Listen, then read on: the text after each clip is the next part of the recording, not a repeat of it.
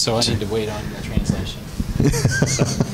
Well, it's such an incredible privilege to be here tonight. और बहुत शब्दों की बात है कि मैं यहाँ पे आज शाम को आपके संग हो सका. I was able to make the trip down here today and spend some quality time with Pawa, and it was just a good time to be here. I'm so privileged and grateful. After 6 years, I was here in 2008 to be able to come and visit with you, and I count it a great honor to be able to share the Word of God with you tonight. और बहुत खुशी की बात है कि मैं आपके संग आज शाम को आ सका और समय में संगति कर सका यहाँ पर, और परमेश्वर का धन्यवाद देता हूँ कि 6 वर्ष के बाद मैं फिर से यहाँ पे आ सका और आज यहाँ हूँ आपके संग और संगति कर सकता हूँ और हम वचनों से बांट सकते हैं. I was thinking about what Paul said to the church at Philippi in Philippians chapter 1 and verse 4 and 5, where he mentioned that he was making requests with joy from the first day until now. And it's amazing to see all that God has done in the work here through the church and the churches in Mumbai. और फिलिपियों के पहले अध्याय में 4 और 5 में जो पौलुस कह रहा है कि वो कितना आनंदित है कि परमेश्वर के कार्य पर, और वही हम देख रहे हैं यहाँ पर कि किस तरह मुंबई की कलीसियाओं में किस तरह से परमेश्वर का कार्य यहाँ पर बढ़ रहा है. I really love your pastor Carl Silva and Susan, his wife. It's just they've been good friends of ours, and it's just good to catch up with Atul and Melvin and Kishore and just all of the friendly faces. And it's like no time has passed, and we just picked up where we left off. और pastor Carl और सू से बहुत प्रेम रखते हैं और धन्यवाद देते हैं उनके जीवन के लिए, और फिर भी यहाँ पे काफ़ी सारे लोगों से मिलकर, pastor मेलविन, किशोर और अतुल से मिलकर ऐसा लगता है कि समय बीता ही नहीं है. हम ऐसे 6 वर्ष ऐसे ही निकल गए हैं. And to the best of my recollection, when I was here 6 years ago, there were 4 Hindu churches and an orphanage and a high school and a young ministry in Nepal. और जब मैं 6 साल पहले यहाँ पे आया था तो 4 कलीसिया थे, एक ऑर्फनेज था और मिनिस्ट्री सेवकाई थी नेपाल में. And in 6 years, I believe there's 16 to 17 churches in Mumbai alone. I think Doug said there's like 90 churches that you're affiliated with in India. And it's an incredible thing to see what God is doing in your midst. और 6 साल के बाद यहाँ पे आए हो तो पता चला कि 15-16 कलीसिया शहर में है, और कुल मिला के 80 से 90 कलीसिया हम साथ में एफिलिएशन है जिनसे हम मिलते हैं, और हम देखा कि परमेश्वर ने यहाँ पे हमारे यहाँ पर क्या किया है. And as I just have it's a great privilege of mine to be part of your story and all that God is doing here in this part of the world, in Asia, through this ministry. धन्यवाद देता हूँ परमेश्वर का कि मैं आपकी कहानी जो यहाँ पे चल रही है परमेश्वर के संग उसका मैं एक हिस्सा बन सकता हूँ, और जो परमेश्वर यहाँ पर और एशिया में कर रहा है. And I can imagine what the ministry looks like from God's vantage point in heaven. It is a beautiful thing, all that He is doing. So many things that we don't even understand yet that are unfolding as we follow Him by faith. और ये सोच के भी अच्छा लग रहा है कि किस तरह से परमेश्वर के नज़रिए से किस तरह से हमें देख रहा होगा, और देख रहा है कि कौन सी चीज़ें आस्ते आस्ते खुल रही हैं. कुछ चीज़ें ऐसी जो हमें समझ भी नहीं सकते हैं कि क्या हो रहा है, लेकिन परमेश्वर अपनी नज़र डाल के देख रहा है कि किस तरह से बातें आगे बढ़ रही हैं. I want to take a few moments and just speak to you tonight about those who faithfully support the work of the Lord Jesus Christ. और आज मैं आपसे थोड़ी देर के लिए बात करना चाहूँगा उन लोगों के बारे में जो विश्वास योग्यता से परमेश्वर की सेवा करते हैं. This church in particular reminds me of the church of Antioch in the book of Acts. और ये कलीसिया, ये हमारा कलीसिया एंटियोख के कलीसिया की याद दिलाता है. It's a wonderful sending church. It's a church that God is using to reach the world, literally. और भेजने वाला कलीसिया, और जिसको परमेश्वर इस्तेमाल कर रहा है ताकि लोगों जातियों तक इस्तेमाल करे, उनको भेजने के लिए ताकि लोगों को छू सकें. Please turn in your Bibles to 1 Samuel chapter 30. पहले सामुएल के 30वें अध्याय में चलेंगे. This passage finds King David living among the Philistines in a city given to him by a Philistine king named Achish of Gath. यहाँ पर हम देखते हैं पहले सामुएल 30वें अध्याय में कि दाऊद यहाँ पे रह रहा है एक शहर में. एकिश नाम के राजा ने उसको दिया है वो शहर फिलिस्तियों में रहने के लिए. The name of the town was Ziklag. शहर का नाम जिकलाग है. And in 1 Samuel chapter 27, verses 1 and 2, David fell into what I believe is unbelief as he fled from the mountains of Judea to spend a year and 4 months living a double life among the Philistines. पहले सामुएल 27वें अध्याय में एक और दूसरी पंक्ति में हम देखते हैं कि किस तरह से दाऊद गिरा जैसे अविश्वास में और भागा और 1 साल 4 महीने रहा फिलिस्तियों के बीच में एक दोगुना जीवन जीता हुआ. While Achish believed that David was defending him, he was actually out defeating Achish's allies. और एकीश राजा को इस तरह से लगा कि शायद दाऊद उसके संग है और उसके दुश्मनों को हरा रहा है. And in so doing, he was still accomplishing God's mission and destroying the enemies of Israel. और वो करते हुए भी दाऊद परमेश्वर की योजना को पूरा कर रहा है क्योंकि इज़राइल के दुश्मनों को मार रहा है वो. And as we enter chapter 30 of 1 Samuel, David appears to be willing to fight with the Philistines against Israel in Jezreel. और पहले सामुएल 30 में जब हम देखते हैं तो वहाँ पे दिख रहा है हमें कि दाऊद किस तरह से फिलिस्तियों की ओर से लड़ने को तैयार हो रहा है जजरील में. But in God's providence, the princes of the Philistines were wise enough not to allow David to fight with them because they thought that he would turn on them. और जो राजकुमार थे फिलिस्ती के वो ज़्यादा बुद्धिमान थे. उन्होंने कहा कि दाऊद को हम नहीं लेके लड़ सकते क्योंकि उनको लग रहा था कि ये हमारे विरुद्ध होकर हमारे से ही लड़ेगा. I tend to believe they were probably right. और मैं सोचता हूँ कि वो सही थे. Now, while David and his army of 600 men were in Aphek in 1 Samuel 29:1, they were supporting Achish, and while all of this was transpiring, this interaction to go to war against Israel and David's rejection by the Philistine kings, I know that's a lot, but the Amalekites were swooping in and destroying everything that David and his mighty men owned, his women, children, cattle, and burned their city to the ground. पहले सामुएल 29वें अध्याय में जब हम देखते हैं कि जिस तरह से हम वहाँ पर कहानी है कि दाऊद किस तरह से तैयार हो रहा था फिलिस्तियों के संग लड़ने के लिए और राजकुमारों ने कहा नहीं चाहिए, लेकिन उस समय में भी अमलेक के जो लोग थे वो किस तरह से अंदर आस्ते से घुसने की कोशिश कर रहे थे और दाऊद के पास जो भी था स्त्री हैं जो वहाँ पे औरतें थीं, खाना था, जो भी चीज़ थी उसको किस तरह से लूटने की तैयारी कर रहे थे. And his men, who had been undefeated, were so distraught, they were willing and ready to stone King David. और उसके लोग, उसके जो योद्धा थे, जो शक्तिशाली लोग उसके संग थे, वो कभी आज तक हारे नहीं थे, लेकिन उस क्षण पे आके वो इतने निराश हो गए कि वो दाऊद को पथराव करने के लिए तैयार हो गए थे. And the Bible says in 1 Samuel chapter 30 and verse 6 that David encouraged himself in the Lord. और पहले सामुएल 30:6 में लिखा है कि दाऊद ने अपने आप को परमेश्वर में प्रोत्साहित किया. And the Lord assured David that he would be able to recover all. और परमेश्वर ने दाऊद से कहा कि वो सब कुछ वापस लेके आएगा. That's a little background of what I want to talk about. Now I want to pick up our text in verses 18 through 25. और ये थोड़ी सी बात है जो मैं बताना चाह रहा हूँ, ये उसका इतिहास बताया जिस बारे में मैं प्रचार करूँगा. अब 18वीं पंक्ति से हम पढ़ना शुरू करेंगे. And if you would just read verses 18 through 25. 18 से 25 तक पढ़ेंगे. पहले सामुएल का 30वां अध्याय.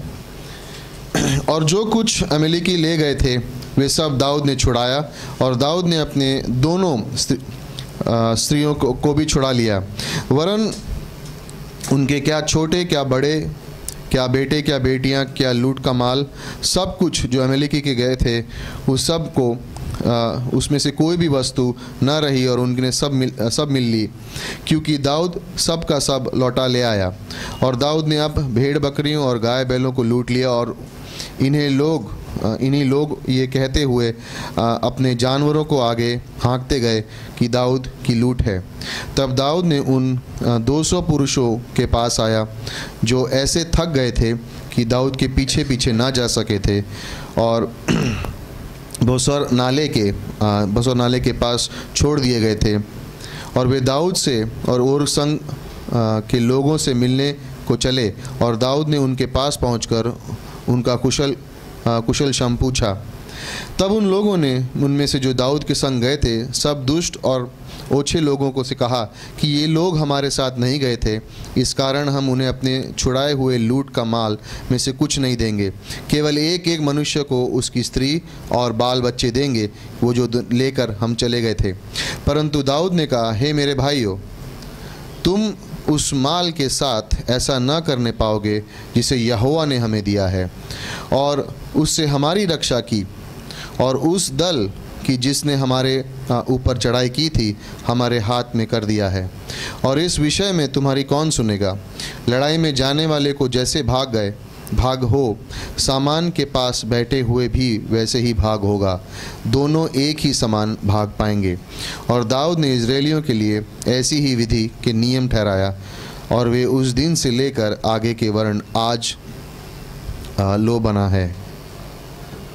Amen. Heavenly Father, as we look at your word, we pray that you would open up our eyes to allow us to behold wonderful things, or that you would speak to us now in a special way as we look at what David recovered, all that he possessed, and all that he gave. And we'll thank you and praise you and ask this in Jesus' name. Amen. You see in the text here in verse 19 that God was good for his promise. He was able to allow David to recover all. और हम देखते हैं यहाँ पे किस तरह से परमेश्वर अपने वादे पे बना रहा, और 19वीं पंक्ति में हम देखते हैं कि किस तरह से सब कुछ जो लूटा गया था दाऊद को सब कुछ वापस मिला।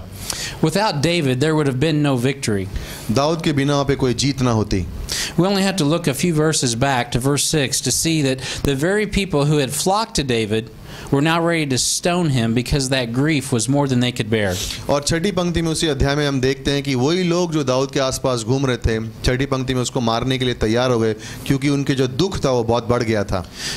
In 1 Samuel chapter 22 verses 1 and 2, पहले सामुएल के 22वें अध्याय 1 और 2 में we see these same people coming to David, and in their distress, the Bible says that they had distress, they were in debt, and they were discontented. और ये पहले सामुएल 22 में हम देखते हैं किस तरह से ये सारे लोग दाऊद के पास आए जो निराश थे, कर्जे में थे और असंतुष्ट थे। David at the time was hiding from Saul, and yet these men flocked to him. और उस समय दाऊद सौल से छुप रहा था, फिर भी ये लोग उसके पास आए। David, in essence, had saved them from their circumstances, even when he was in distress. और दाऊद ने उस समय उनको बचाया था जबकि वो खुद संकट में था। They were a winning team. They had an undefeated record as David led them as the captain. और वो जीत के लोग थे, हमेशा कभी हारे नहीं थे, और जैसे दाऊद उनकी अगुवाई कर रहा था। And when it seemed that all was lost and they were all bankrupt, everything in their life was now taken from them, David was no longer their deliverer. और जब उनके जीवन में सब कुछ ले लिया गया, जैसे मानो उनके पास कुछ नहीं बचा रहा, तो अचानक ऐसा उनको लगा कि दाऊद हमारा अगुवा नहीं है। They turned on him. उसके ऊपर चढ़ गए वो लोग। And it's clear to see the parallel here between David and King Jesus. और दाऊद और राजा यीशु के बारे में यहाँ पर जो हम देखते हैं हमको समानताएं दिखती हैं। David, of course, is one of the greatest types of Christ in the Old Testament. पुराने नियम में दाऊद जैसे मानो एक प्रकार का यीशु मसीह का चित्र है। And Jesus in his earthly ministry was misunderstood by his own people. और यीशु मसीह अपनी जब इस संसार में आए और उनकी सेवकाई में बहुत से लोग ने उनको समझा नहीं। As David feared for his life, the Lord Jesus Christ was persecuted in his public ministry and even threatened with death on numerous occasions. और जैसे यहाँ पे दाऊद को देखते हैं उसके जीवन को खतरा था, उसी तरह से यीशु मसीह की सेवकाई में उनको सताव किया गया और बहुत से लोगों ने उनको मारने की कोशिश भी की। Isaiah 53 says in verse 3, He is despised and rejected of men, a man of sorrows and acquainted with grief, and we hid as it were our faces from him. He was despised and we esteemed him not. यशायाह 53:3 में इस तरह से लिखा कि किस तरह से उसको नकारा गया मनुष्य था, और उसके मुंह उसके चेहरे को देखने से लोग छुपते थे क्योंकि उसको नकार दिया गया था, उसको तुच्छ समझ रहे थे। When the day came that both the common people and the leaders of Israel joined together, they cried, "Crucify him! Crucify him! Crucify him!" और किस तरह से जब लोग याजक लोग मिले और वहाँ पे संख्या की जो लोगों की मिली, कैसे सब मिलकर एक साथ चिल्लाने लगे कि उसको क्रूस पर चढ़ा दो, उसको क्रूस पर चढ़ा दो, उसको क्रूस पर चढ़ा दो। And like David on that day, there was no one to stand with him. और उस दिन भी दाऊद के संग कोई नहीं था खड़ा होने के लिए। And he was distressed. That term distress means pressed out of joint. और वहाँ पे जो वचन लिखा गया है कि वो तकलीफ में था, उसका मतलब ये था कि उसको एकदम जोर से जोड़ों को दबा दिया हो। If we had time, we could go back to Psalm chapter 22 and look at what Jesus actually looked like as his bones were out of joint. और अगर भजन संहिता 22 में जाएं तो हम दिखता है वहाँ पे कि किस तरह से यीशु मसीह की हड्डियों में जब वो क्रूस पर थे किस तरह से दर्द था। But without Jesus, we would have no victory. बगैर यीशु के हमारी कोई जीत ना होती। Praise God, David encouraged himself in the Lord. धन्यवाद हो परमेश्वर की दाऊद ने परमेश्वर के अंदर प्रोत्साहन मनाया। If David wouldn't have encouraged himself in the Lord, he would have never been able to lead the others to victory. अगर ये दाऊद ने अपने आप को यीशु मसीह में प्रोत्साहित नहीं किया होता तो कभी भी दूसरों को अगुवाई नहीं कर सकता जीत के लिए। What a picture we have of the Lord Jesus Christ in the Garden of Gethsemane. क्या तस्वीर है हमारे पास यीशु मसीह की जो गतसमनी के बगीचे में थे। In Matthew 26:36 through 46, the Bible speaks of how Jesus prevailed in the garden and he overcame. मत्ती 26 में 36 से लेकर 46 तक किस तरह से लिखा है कि यीशु मसीह गतसमनी के बगीचे में जीते। It was in those dark moments that Jesus was able to he was able to overcome and get the victory for Adam's sinful race. और उस क्षणों में मत्ती 26 में किस तरह से यीशु मसीह उस खराब समय में किस तरह से परमेश्वर जीत के आदम के पाप के ऊपर भी जीत पा सके। Hebrews 5:8 says that Jesus learned obedience through the things that he suffered. इब्रानियों 5:8 में लिखा है कि यीशु मसीह ने आज्ञा सीखी उन चीजों से जिससे उनको सताया गया। How would Jesus learn obedience? Is he ever going to do anything wrong? यीशु मसीह आज्ञा पालन कैसे सीख सकते हैं? क्या वो कभी कुछ गलत कर सकते हैं? No, he's sinlessly perfect. वो उनके अंदर कोई पाप नहीं, वो एकदम संपूर्ण है। But he understood the Father's will, and it was directly opposed to who he was. He was divine, he was sinless, and the hardest thing he could ever imagine to do is becoming sin for us who knew no sin. और परमेश्वर की इच्छा को पूरी तरह से जानते थे, वो इसलिए पूरी तरह से निष्पाप थे, लेकिन वो जान गए थे कि उस समय में कि उनको थोड़े समय के लिए पाप बनना पड़ेगा हमारे कारण। And yet God the Father loved the world so much that he was willing to offer his only begotten son so that he could redeem Adam's sinful race. और परमेश्वर ने सारे संसार से इतना प्रेम किया कि अपने पुत्र को दे दिया ताकि सारे आदम के वंश जो निकला है उसको छुटकारा दे सके। So as Jesus is in the garden, he is praying to the Father, and he tells the Father, "Not my will, but thine be done." And he obeyed, even when it went against everything in his humanity. He was all God and he was all man. And his body says, "No, no, no." And he says, "Yes, yes, yes, I will not disobey."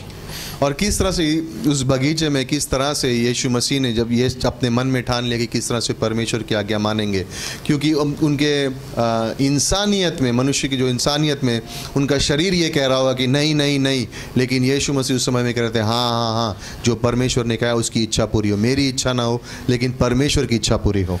And so God, Jesus Christ, who is God, would never disobey, would never do anything wrong, and he never did anything wrong. He obeyed the Father's command, and he went to the cross and he died for our sin. और यीशु मसीह जो कभी गलत कर नहीं सकते थे, कभी बुरा कर नहीं सकते थे, उन्होंने परमेश्वर की इच्छा को माना, उसको पूरा किया और हमारे लिए क्रूस पर गए।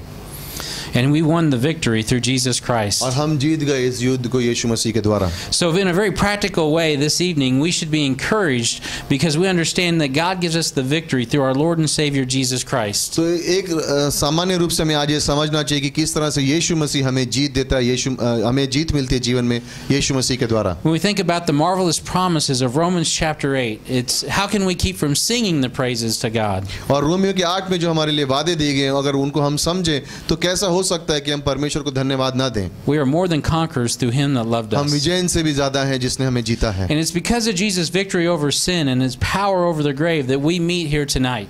और यीशु मसीह की सामर्थ जो पाप के ऊपर है और उसने जो कब्र को हरा दिया है, उसकी वजह से हम यहाँ मिलते हैं आज। Like the disciples of Jesus and the mighty men of David's army, even when we don't understand how God's going to recover all, we go forward by faith, knowing that we have confidence in Jesus Christ, the Son of God.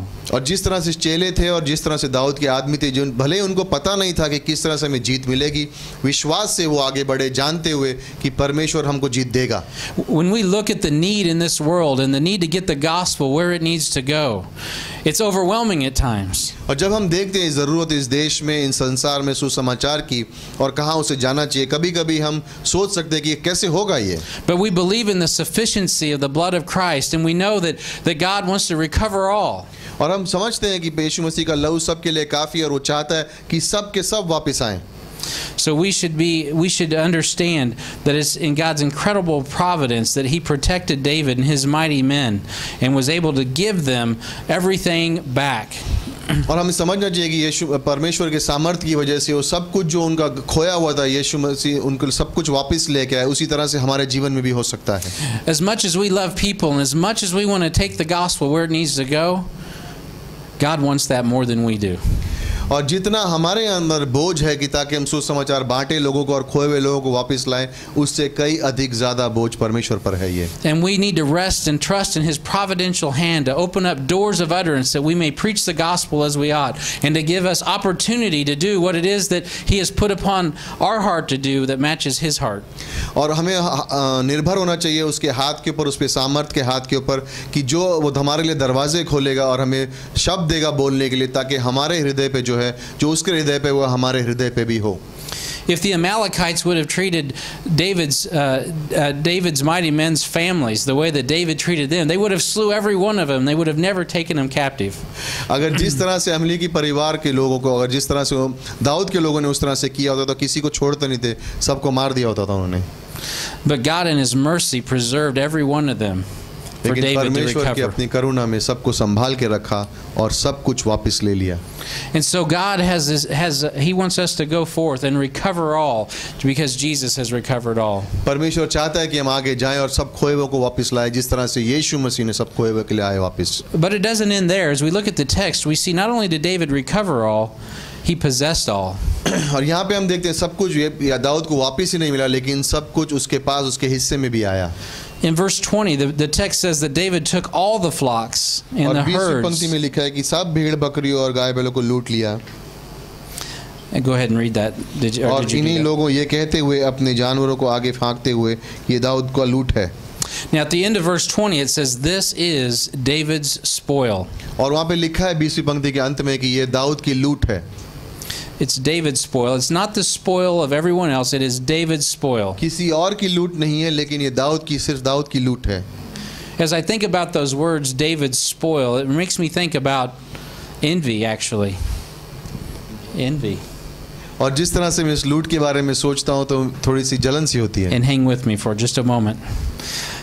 From the day when Lucifer was lifted up in pride, and he saw the brilliance of the throne of the King of Kings and the Lord of Lords.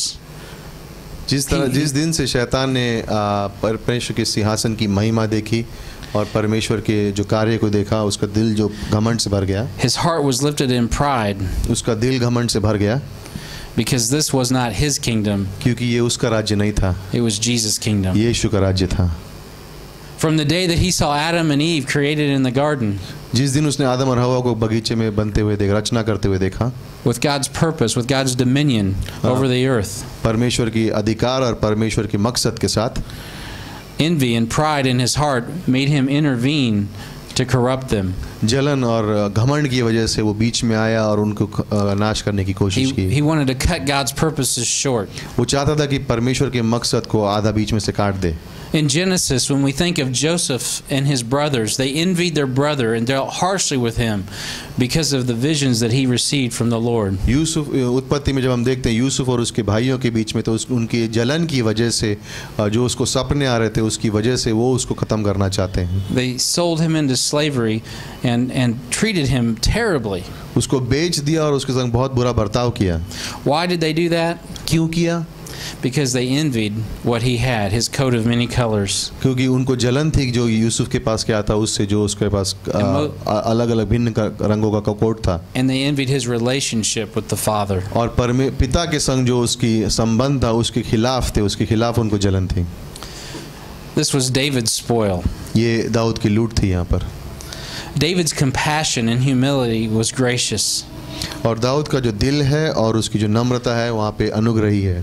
And you can see his gracious nature in verse 21. और 21वीं पंक्ति में उसके अनुग्रही स्वभाव को हम देख सकते हैं। The text says that he made them abide at the brook of Besor. और वहाँ पे लिखा है कि उसने दाऊद ने उनको बेसर की नाले के पास बनाए रखा। This brook is estimated to be about 16 miles away from Ziklag, which is the city that was burnt. ये जो नाला है, ये 16 मील दूर है जिकलैग से, जहाँ जो शहर जला था। So these men that were with him, all 600, tried to rally and go and defeat the Amalekites. और ये जो उसके संग 600 लोग थे, सब साथ में मिल के कोशिश की कि जा सकें और अमलेकियों को हरा सकें। And it appears that 200 couldn't go any further. उनमें से लेकिन 200 आगे जा न सके। And David didn't leave his men to die in the wilderness. He left them by a brook. This brook means cheerful. और ये जो नाले के पास दाऊद ने उनको कहीं मरने के लिए छोड़ ना दिया, लेकिन उनको एक नाले के पास छोड़ा ताकि वो मर न सके, और इसका नाम जो है ये खुशी है। David left these 200 mighty men by the brook that made them cheerful, to picture of the refreshment that he wants us to have. और इसलिए यहाँ पे ये दृश्य ये दिखाने की कोशिश कर रहा है कि किस तरह से यीशु चाहता है कि हमारे अपने जीवन में हम आनंदित रहें। A picture of Jesus Christ, who is a good shepherd. ये यीशु की तस्वीर है, वो अच्छा चरवाहा जो है। And in verse 21, we see that these 200 men that had been left by the brook of Besor came and they sought to see David and to see their loved ones. और जैसे ये एक हम पंक्ति में देखते हैं कि जो 200 लोग छूट गए थे वापस, जब दाऊद वापस आया तो उत्तेजित थे देखने के लिए दाऊद को और अपने परिवार के लोगों को। And the scripture says that David saluted them, or he asked them, "How are you doing?" और दाऊद ने जैसे उनको सलाम किया और पूछा कि तुम कैसे हो। See, David cared for these men that were left by the brook. और दाऊद इन लोगों के परिवार के बारे में चिंता कर रहा था, इसलिए उनको पूछा जो उनको छोड़ के गया था वो। Hebrews chapter 4 and verse 14 tells us that Jesus Christ is a great high priest. And it says, "Seeing then that we have a great high priest that has passed into the heavens, Jesus, the Son of God, let us hold fast our profession." इब्रानियों के 4:14 में जिस तरह से लिखा है कि यीशु मसीह जो हमारा उच्च याजक है, जो हमारे आगे जाके चला गया है और हमें जानता है, और उसकी वजह से हमें जो हमारे अंदर विश्वास है उसे पकड़ के रखना चाहिए। For we have not a high priest which cannot be touched with the feeling of our infirmities, but was in all points tempted like us, yet without sin. और वो हमारा उच्च याजक है, वो इस तरह से नहीं था कि उसे पता नहीं कि हमारे संग क्या बीत रहा है, लेकिन हमारे जैसे हमारे संग जो भी बीता है सब कुछ उसको पता है। You see, Jesus is a high priest that not only knows what we go through, but he knows how we feel. और वो हमारा यीशु मसीह इस तरह का हमारा उच्च याजक है, वो जानता है कि हमारे संग यही नहीं कि उसको सब कुछ पता है हमारे संग क्या होता है, लेकिन उसको ये भी पता है कि हमें कैसा लगता है जब उन तकलीफों से गुजरते हैं। तो Like the like the apostles in Acts chapter 1 verses 1 through 9, we know that Jesus has gone before us to prepare a place for us. जिस तरह से प्रेरितों को देखा हमने प्रेरितों के काम पहले अध्याय 1 से 9 में कि किस तरह से यीशु हमारे आगे गए हैं और हमारे लिए एक स्थान तैयार किया है। In John 14:3 he says, "I go to prepare a place for you. If it were not so, I would have told you." यूहन्ना 14:3 में लिखा है कि मैं तुम्हारे लिए आगे जाता हूँ एक स्थान बनाने के लिए, और अगर ऐसा ना होता तो मैं तुमसे कहता नहीं। Jesus Christ has gone into heaven. He sits at the right hand of the Father. परमेश्वर यीशु मसीह स्वर्ग में गए और परमेश्वर पिता के सीधे हाथ की ओर बैठे हैं। And we are in a ministry of reconciliation, longing to see people reconciled to Christ. और हम उस सेवकाई में हैं जहाँ पे हम लोगों को वापस लेके आते हैं, और उस वापसी की सेवकाई में हम लगे हुए हैं। And God has left us in this desert land with the flowing water of His Word so that we can be refreshed. और परमेश्वर ने जैसे मानो हमें इस रेगिस्तान में छोड़ा हुआ है अपने वचन की तरह, वचन के साथ जो जैसे मानो पानी की तरह है रेगिस्तान में, जिसकी वजह से हम ताज़ा हो सकते हैं। As by faith we put our hope in the Lord Jesus Christ to redeem all the souls that have been lost. और हम विश्वास रखते हैं परमेश्वर यीशु मसीह में, जिसकी वजह से हम सारे खोए हुए जो लोग हैं उनको हम वापस ला सकें। When He returned, they wanted to see their inheritance with Him. और जब दाऊद वापस आया तो वो चाह रहे थे कि वो देखें कि उनका हिस्सा क्या है। When we think about the catching away of the church, what do we see? We meet the Lord in the air, but we also meet those that have gone before. और हम रैप्चर के बारे में जिस तरह से सोचते हैं कि जब हमको उठा लिया जाएगा, हमें तो उठा लिया जाएगा, लेकिन हम उन लोगों को भी मिलेंगे जो हमसे पहले गए हैं। And as we share the gospel, we share it with hope. और जब हम सुसमाचार बांटते हैं तो हम आशा के संग बांटते हैं। We have expectation. हमें उम्मीद है। And even when others go on before us and we're left behind, we look forward to a day when we'll be reconciled with them in the air. और जो हमारे से आगे चले गए हैं, हमारी एक उम्मीद है कि हम एक दिन उनको फिर से मिलेंगे और हमारी मिलावट होगी। How precious is the great shepherd, the Lord Jesus Christ. कितना महत्वपूर्ण है कि वो हमारा यीशु मसीह जो हमारा अच्छा चरवाहा है। You know this verse probably, but it's so refreshing to hear. Matthew chapter 11 verse 28. Come unto me, all ye that labor and are heavy laden, I will give you rest. मत्ती 11:28 में जो बहुमूल्य वचन है कि वो जितने भी बोझ के तले दबे हैं मेरे पास आए और मैं तुम्हें विश्राम दूंगा। Take my yoke upon you and learn of me, for I am meek and lowly in heart. मेरा जुआ अपने ऊपर ले लो क्योंकि मैं नम्र हूँ, And you shall find rest for your और souls. तुम्हारी प्राणों को शांति मिलेगी, For my yoke is easy and my burden क्योंकि मेरा is जुआ हल्का है और light. मेरा कार्य। I used to think of that obviously as a yoke like oxen would put on, and the burden obviously is light. और मैं सोचता था, मेरे चित्र मन में आता था कि जैसे कि बैलों के ऊपर वो जुआ डाला होता है और उसका जो बोझ है वो हल्का हो जाता है. But in a real sense, the more we focus on the light of God's truth, the lighter that burden becomes to serve Him. सच्चाई ये है कि जितना हम परमेश्वर के इस वचन जो हमें रोशनी देता है उस पर जब हम भरोसा करते हैं तो हमारा बोझ और भी हल्का हो जाता है. So in the midst of this glorious victory, तो इस बड़ी महिमा की जीत में we see wicked men हम बुरे मनुष्य को देखते हैं trying to spoil this reunion. जो नाश करने की कोशिश करते हैं इस मिलाप को. In verse 22, we're introduced to these wicked men, these men of Belial. और हम 22वीं पंक्ति में देखते हैं बेलाल के जो लोग हैं उन दुष्ट लोगों के संग. Notice the text is clear that these men desired the spoil more than the welfare of their fellow laborers. और हम देखते हैं दुष्ट लोग जो थे ये जो उनको संपत्ति मिलने वाली थी उसमें ज़्यादा ध्यान था उनका, ना कर कि लोगों में जो वहाँ पर थे. These men were insinuating something about the men who stayed behind. और ये लोग कुछ फूट डालने की कोशिश कर रहे थे उन लोगों के बारे में जो रह गए थे पीछे. They were insinuating that they were not worthy to और be ये with कहने King की कोशिश David. कर रहे थे कि ये लोग लायक नहीं हैं. These men said, no, send them away. Get them their family, give them their children, and then get them out of here. They're not worthy to be with us. और ये कहने की कोशिश की उनको कि ये जो 200 लोग पीछे रह गए थे इनको हटा दो यहाँ से, ये इनके लायक नहीं है, ये इनकी परिवार इनको दे दो, लेकिन और कुछ देने की इनको ज़रूरत नहीं है. I think what they would say is these men didn't try hard enough. और कहने की ये कोशिश कर रहे थे कि इन्होंने ज़्यादा परिश्रम मेहनत नहीं की. And I believe that in fact they were probably trying their best. और मैं क्या समझता हूँ कि अपनी बहुत अच्छी कोशिश कर रहे थे इनको नकारने के लिए. I was meditating upon this passage and the way that David dealt with these men. और मैं मनन कर रहा था इस पैसेज के ऊपर कि दाऊद ने उन लोगों के संग किस तरह से व्यवहार किया. And it occurred to me that perhaps those 200 men that couldn't go any further were greatly distressed and grieved over the loss of their loved ones. और मैं ये सोच रहा था कि शायद वो 200 लोग आगे जा ना सके क्योंकि वो उनके दिल में बहुत सताव सा था और दुख था कि उनके परिवार के संग क्या हुआ है. And sometimes we're not given every detail, but it leaves my imagination to wonder, were these men more grieved in their heart than the other 400 men that went forward? कभी-कभी सारी बातें नहीं लिखी होती है वचनों में, लेकिन हम अपने मन में सोच सकते हैं क्या ये 200 लोग को ज़्यादा तकलीफ हुई थी, ज़्यादा दुख था बाकी 400 से. Was the emotion so great that they just physically couldn't go another mile? And David in his compassion recognized that and said, I love these men. I'm going to leave them here where they can be refreshed.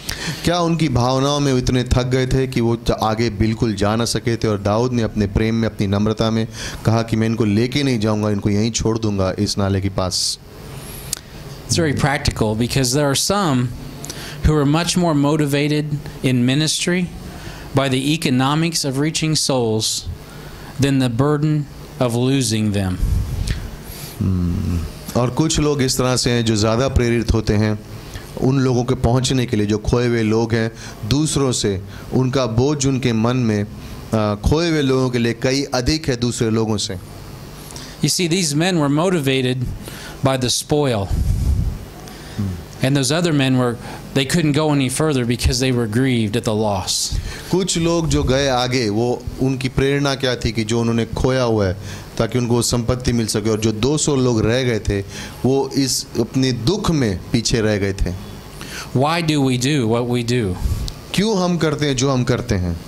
I believe David identified with those men that had lost so much. और दाऊद शायद उन लोगों को समझ गया जिन्होंने बहुत कुछ खोया था. And he had compassion upon them. उन पर उसकी दया थी.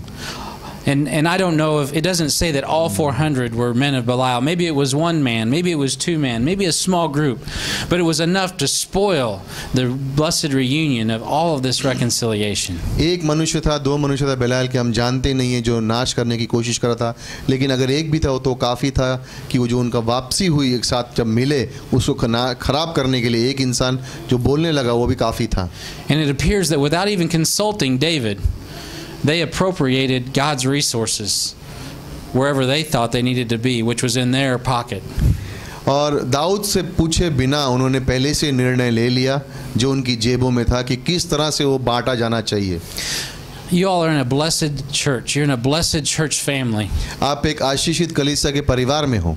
I believe your pastor, Pastor Carl, I believe the pastors in this team, and all the men that I see, they're just pure in heart. They're pure in motive. और जैसे pastor काल को देखते हैं और सारे पास्टर्स को यहाँ देखते हैं, मैं ये जान सकता हूँ कि सब अपने दिल में, अपनी सोच में शुद्ध हैं। And that is why God continues to add souls and multiply through discipleship and continues to expand the ministry. इसलिए परमेश्वर लोगों को भेजकर कलीसिया में जोड़ता है और सेवकाई को बढ़ा रहा है। Because we care more about losing souls than we do about the economics of ministry. क्योंकि हम ज़्यादा उन लोगों के ऊपर ध्यान देते जो खोए हुए हैं, उस पर नहीं कि हमारे पास कितना धन है, संपत्ति है। And perhaps in your culture you're not faced with this, but in ours we are. Oftentimes Christianity can be more about what we call nickels and noses than the souls of men and women. और शायद इस यहाँ पर नहीं, लेकिन हमारे जहाँ से हम आते हैं वहाँ पर जब विश्वासियों के बारे में बात होती है तो ज़्यादातर ध्यान होता है कि कितना धन के ऊपर ज़्यादा ध्यान होता है, ज़्यादा कि इतना नहीं कितने में खोए हुए लोग हैं उनके बारे में। And if we have a heart like Jesus, we're going to care about people. और हमारे पास अगर यीशु जैसा हृदय है तो हम लोगों के बारे में सोचेंगे। Now 2 Peter chapter 2 and verse 3 says, दूसरा पत्रस 3 और 9 में लिखा है, there are those, it says that there are, and through covetousness shall they with feigned words make merchandise of you, whose judgment now of a long time lingereth not, and their damnation slumbereth not. और दूसरे पत्रस 3:9 में इस तरह से लिखा है कि उनके मन के विचार की वजह से वो दूसरों को खोने की कोशिश करेंगे, लेकिन उनका जो नींद है वो ज़्यादा दिन नहीं चलेगी। There's always going to be those, maybe just one and maybe two, but Satan always has someone who's covetous, and it takes their heart and their mind away from the glory of God, and it places it on what they can get. और हमेशा एक या दो लोग इस तरह से होंगे जो शैतान का कार्य है, जहाँ पे लगा देता है, जो लोग इसके बारे में नहीं सोचते लोगों के बारे में, लेकिन वो ये सोचने के चक्कर में है कि मुझे क्या मिलेगा इसमें से। You know, the beautiful thing is we don't have to worry about that. खूबसूरत बात यह है कि हमें उसके बारे में चिंता करने की ज़रूरत नहीं है। We don't have to get out our spy magnifying glasses, and we don't have to follow people around and try to figure out whose motives are true and whose motives are not. और magnifying glass लेके हमको लोगों के पीछे जाने की ज़रूरत नहीं है सोचने के लिए कि किसका दिल सही है और किसका दिल खराब है। No, because David says, no, we're not doing that. That's not how we're going to do ministry. और दाऊद कहते हैं नहीं इस तरह से नहीं, हम सेवा का इस तरह से नहीं करते हैं। Remember, he's the one who recovered all. It is his spoil. याद रखना कि दाऊद सब कुछ वापस लेके आया, उसकी लूट है। These worthless, evil men, they were I won't say all the things I have in English. These were bad men. ये बुरे लोग थे। And it makes a case for Christ in 1 Samuel chapter 30 and verse 22 that people are more valuable, and God deems them more valuable than anything that they can do to merit value. पहले सामुएल 30:22 में हम ये सीख समझ सकते हैं कि परमेश्वर लोगों को ज़्यादा मूल्यवान समझता है, उनकी मूल्य ज़्यादा है परमेश्वर की नज़रों में, उससे ज़्यादा कि वो क्या समझते हैं और वो क्या कर सकते हैं। That didn't come out right, but let me say that the way I was supposed to. People are valuable because God deems them valuable, not because they merit value. That's what I meant to say. लोगों का मूल्य इसलिए है क्योंकि परमेश्वर उन पर मूल्य रखता है, इसलिए नहीं कि वो अपने आप पर मूल्य रखते हैं। In fact, God deemed all worthless so that all could be redeemed in Christ Jesus. ताकि सबका छुटकारा हो सके यीशु मसीह में। Romans 11:32 says, For God hath concluded them all in unbelief, that he might have mercy upon all. Romeo के 11 और 32 में लिखा है कि सब लोगों को ने इनकार किया ताकि सबके ऊपर परमेश्वर अपनी करुणा कर सके। David didn't care if they went all the way to fight the Amalekites or they stayed by the brook of Besor. Dawood ने इसके अंदर कोई भिन्न नहीं समझा कि अगर सब के सब अमालेकी से लड़ने गए या कुछ लोग उस नाले के पास रह गए। David esteemed them all as victors. Dawood ने उन सब को विजेताओं की तरह देखा। These men missed this one thing that David didn't miss. उन्होंने एक चीज पर ध्यान नहीं दिया जिस पर दाऊद ने ध्यान दिया। It wasn't those men that won the battle. ये वो लोग नहीं थे जिन्होंने युद्ध जीता था।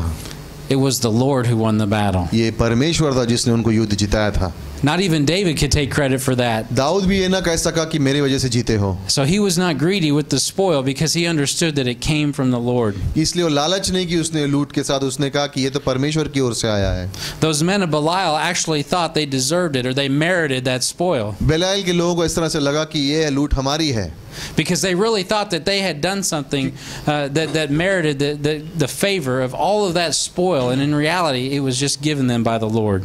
और उनको लगा कि उन्होंने कुछ परिश्रम किया, कुछ मेहनत किया, इसलिए इनको इस लूट से उनको कुछ हिस्सा मिलना चाहिए, लेकिन सच में परमेश्वर नहीं दिया था वो। Earlier, as David sought the Lord in prayer, God promised the victory, and by faith they moved out and got the victory. It was all glory to God. और पहले जैसे दाऊद ने अपने आप को प्रोत्साहन किया था प्रार्थना में, तो परमेश्वर ने उसको वादा दिया था कि वो जीतेगा, इसलिए उस विश्वास पर वो लोग आगे गए लड़ने में। Sometimes in ministry, you'll run into people who really believe that the ministry cannot go forward without them. और सेवकाई में कुछ लोगों से आप ऐसे मिलोगे जो आपको एहसास दिलाएंगे कि सेवकाई आगे बढ़ नहीं सकती उनकी वजह से। And God certainly does use people, and He gifts people to the body of Christ. और परमेश्वर लोगों को सच में इस्तेमाल करता है और उन्हें भेंट देता है सेवकाई के लिए। But everyone in the body is important. हर एक जना जो परमेश्वर की कलीसिया में वो ज़रूरी है।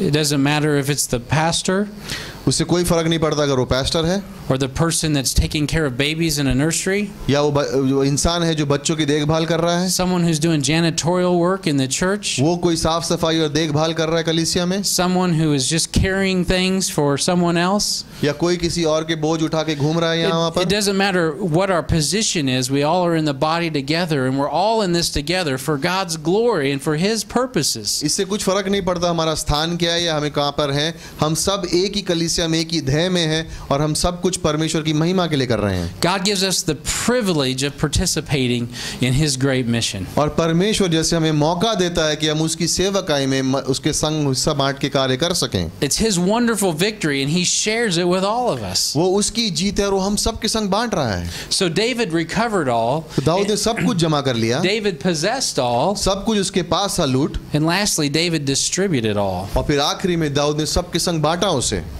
David's words cut to the heart of the matter in verse 23. 23वीं पंक्ति में दाऊद जो कहता है वो जैसे मानो दिल को तोड़ने वाली बात है। As he told them that they would not do this. उसने कहा तुम ये सब नहीं करोगे, It is the Lord that delivered them and preserved them.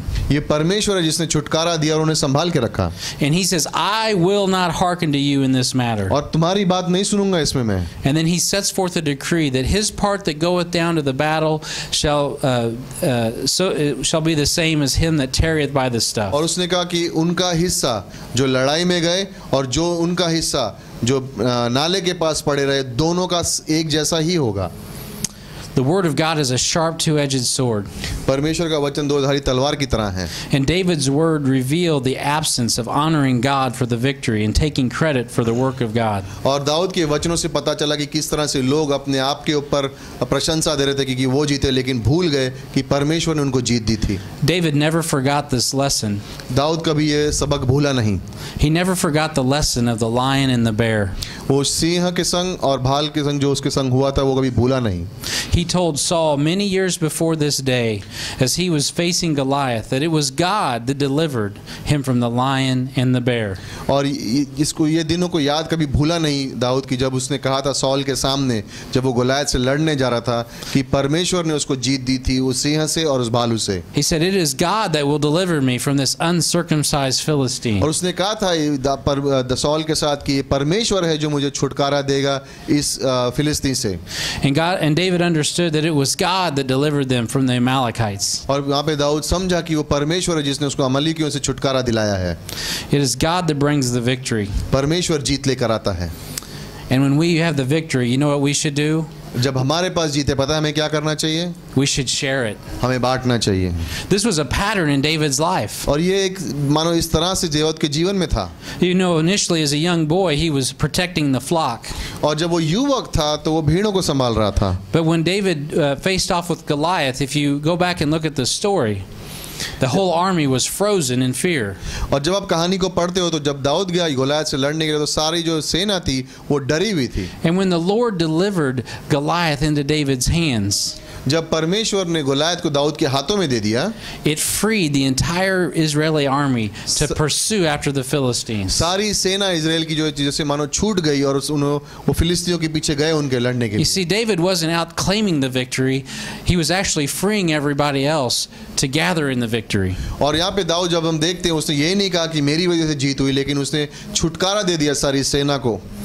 So David establishes a decree from that time forward that the people that go out, their portion was the same as the people who stayed by the stuff. और उसी समय में दाऊद ने जैसे मानो एक नियम सा बना दिया था कि जो लोग जाते हैं लड़ने के लिए और दो लोग रह जाते हैं, दोनों का हिस्सा एक जैसा ही रहेगा। And I think it's an important principle for us always to remember और ये एक अच्छा सिद्धांत है हम सब के लिए याद रखने के लिए that everybody in the body of Christ is valuable. कि हर एक जना इस परमेश्वर की देह में, इस कलीसिया में मूल्यवान है। And I come to a room like this, I feel like I'm surrounded by an army of mighty men like David had. और इस कमरे में आता हूँ तो मुझे ऐसे लगता है कि मैं घिरा हुआ हूँ ऐसे लोगों से जो जैसे दाऊद के महान योद्धा थे। I mean, some of you guys are my heroes. I just get excited to hear your stories and hear what all God is doing. और आपकी कहानियों से सुन के मैं उत्तेजित हो जाता हूँ कि परमेश्वर क्या कर रहा है आपके द्वारा। I can remember a time in my young discipleship days when I was going through our Bible college, and I would sit and I would watch the missionaries come and the pastors come through, and I'd see all these superstars in ministry. और मैं जब युवक था Bible college में था तब मैं देखता था ये पास्टर और मिशनरी आ रहे हैं, ऐसे लगता था कि सुपर हीरो आ रहे हैं मेरे आमने सामने सेवकाई में। And I would sit there and think, that will never be me. और मैं सोच रहा था कि मैं तो कभी ऐसा नहीं कर पाऊंगा। But I really didn't understand what God was doing. लेकिन मैं समझ नहीं पाया कि परमेश्वर क्या कर रहा था। Because there are no superstars in ministry. क्योंकि सेवकाई में कोई सुपरस्टार नहीं होता। There's only the day star, the Lord Jesus सिर्फ Christ. डे स्टार होता है, वो है यीशु मसीह। And we reflect His glory. और उसकी महिमा को हम दूसरों पर फेंकते हैं। And we all have a part. और हम सब का एक हिस्सा है। And everybody in the body is important. और हर एक जना एक परमेश्वर की कलीसिया में महत्वपूर्ण है। It's oftentimes the people that are in the background, the people who are not in the limelight, that are actually carrying much of the load. और बहुत बार ऐसे होता है जो लोग सामने दिखते नहीं है, जो पीछे से हैं, वो बहुत सारा बोझ उठा रहे होते हैं, हमें पता नहीं होता।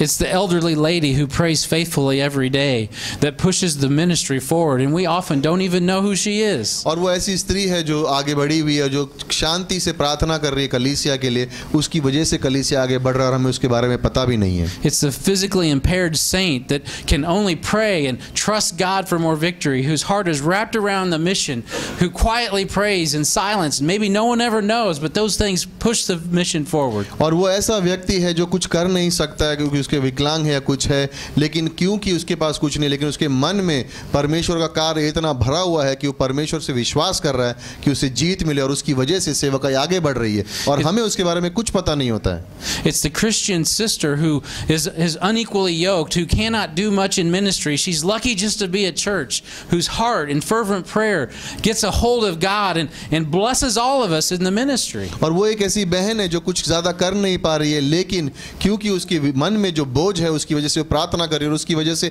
हमें जीतें मिल रही है। And certainly it is the men on the front lines who go out and slay the Amalekites. और सच में वो लोग भी जो आगे की ओर खड़े हैं, जो आगे जाके जैसे मानो अमलीकियों को हमला कर रहे हैं, But it's all of us together. लेकिन हम सब जो साथ में हैं तब All of us have a place in God's mission. परमेश्वर के कार्य में हम सब का एक हिस्सा है। All of us have a place in supporting.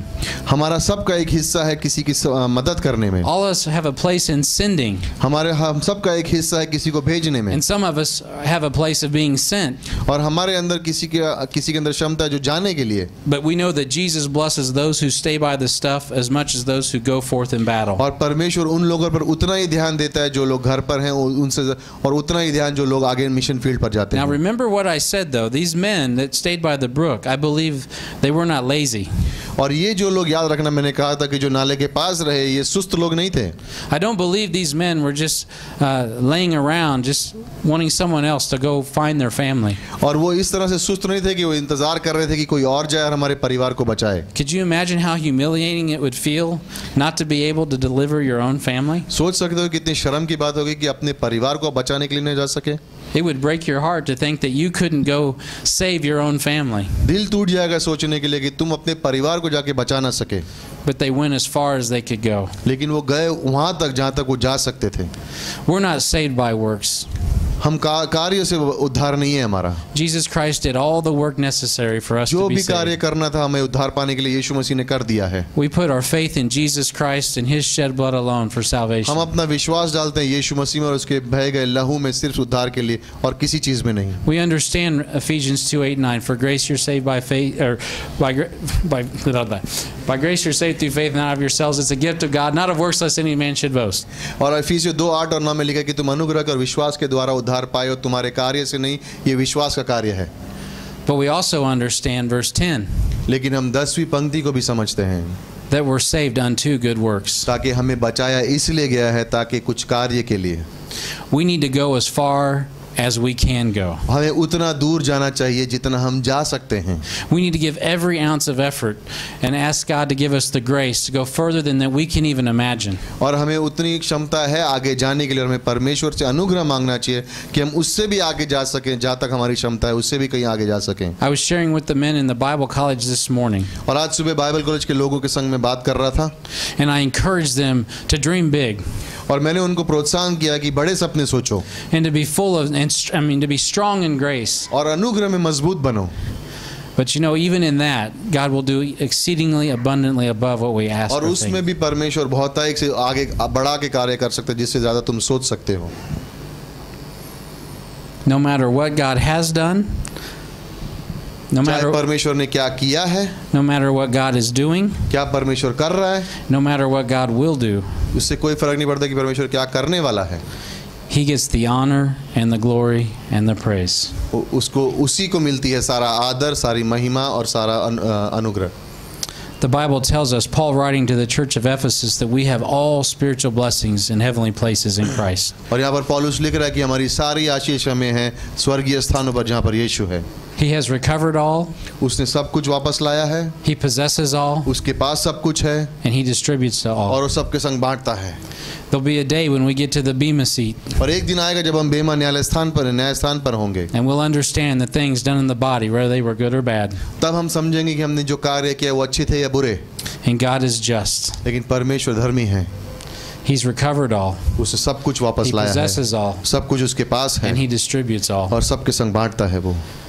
When we get to the Bema seat, जब हम बेमा सीट पर पहुंचेंगे, I used to think it was about collecting something. मैं सोचता था कि ये कुछ पाने के बारे में है, Oh, I want crowns, a crown of life. कि मुझे मिलेंगे ये मुकुट, जीवन का मुकुट, I want 5 crowns. मुझे 5 मुकुट चाहिए। And then I realized और तब मैंने समझा all of those crowns of rejoicing, वो सारे जो मुकुट हैं वो आनंद हैं, those souls that come into the kingdom of वो God, सारे प्राण जो परमेश्वर के राज्य में आते हैं, the fruit of the effort that God blesses. जो फल है हमारी मेहनत का जिसको परमेश्वर आशीष देता है, That's what we're going to have to give back to Him. वही हमारे पास होगा उसे वापस देने के लिए। Ministry is not about taking, सेवकाई लेने के बारे में नहीं है, it's about giving. देने के बारे में है।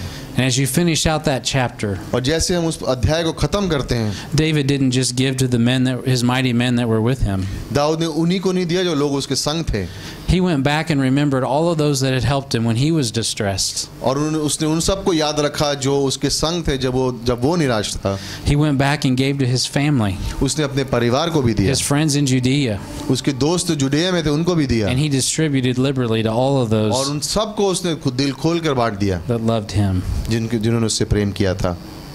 David blessed all of those that were a blessing to him. Dawood ने उन सबको आशीषित किया जिन्होंने उसे आशीष दिया था। You know, the reality is true blessings are not found in the things that we possess, but in the souls that God redeems.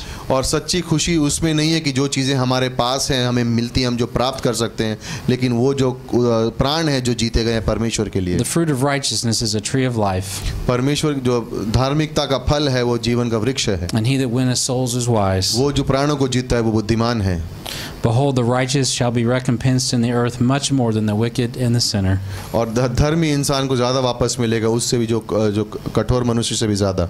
And it's my prayer that greater grace is unified around the mission of God through the Word of God for the glory of God. और ये मेरी प्रार्थना है कि greater grace की कलीसिया एक बना रहे परमेश्वर में उसके वचन के द्वारा और परमेश्वर की महिमा के लिए। I am just so impressed with God. मैं इतना प्रज्वलित हूँ परमेश्वर से। And when I come here and I hear the stories and I see with my own eyes what God is doing through you, और मैं इतना जब देखता हूँ कि परमेश्वर क्या कर रहा है आपके जीवनों के द्वारा, it just causes me to magnify His name. उससे मैं यही कर सकता हूँ कि परमेश्वर के नाम को और भी ऊंचा उठा सकूं। Oh, God is blessing you in a mighty way. परमेश्वर आपको आशीष दे रहा है बहुत बड़ी तरीके से। I know there must be very hard days. मैं जानता हूँ कि कठिन दिन भी होंगे। I know there must be difficulties. मैं जानता हूँ कि कठिनाइयाँ भी होंगी। I understand those मैं things. समझता हूँ उन बातों को। But Jesus understands them even more. लेकिन यीशु मुझसे भी अच्छी तरह जानता है इन बातों को। And even if you never press as far forward as you want to go, और उतना भी आगे आप ना जा सके जितना तुम चाहते हो, be encouraged that Jesus Christ will bless you and bring the fruit back. प्रोत्साहित बने रहो क्योंकि ये समझ कर कि यीशु मसीह जीतेगा और उस फल को वापस लेके आएगा। One of the most precious verses that I have in my heart is 1 Thessalonians chapter 5 and verse 24. और सबसे दिल में जो करीब मेरी पंक्तियां हैं वो पहले थेसलोनिय 5:24 में है। It's a very simple verse. बहुत साधा सिंपल सी वर्स है। Faithful is he that calleth you, who also will do it. विश्वास योग्य है वो जो तुम्हें बुलाता है वो कर भी देगा। I pray God's blessing upon you, my beloved. प्रार्थना करता हूँ परमेश्वर की आशीष को आपके जीवन के Shall we लिए। pray? Heavenly Father, we just thank you for this time in your word. I thank you for these faithful men and women, this faithful church, this faithful family of churches. Heavenly Father, I pray a blessing upon each and every soul in this room and each and every soul that's not in this room. Heavenly Father, I pray for the souls of Mumbai. I pray for the souls of India. I pray for the souls of Asia. Heavenly Father, we know that you died on the cross. You sent your Son to die on the cross to recover all. We know that He rose again the third day.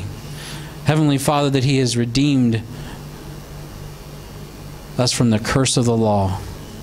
He sits at the right hand of the Father and given us this great victory. I pray today that we're encouraged and we go forth and we share that victory with others, as I know these folks will do.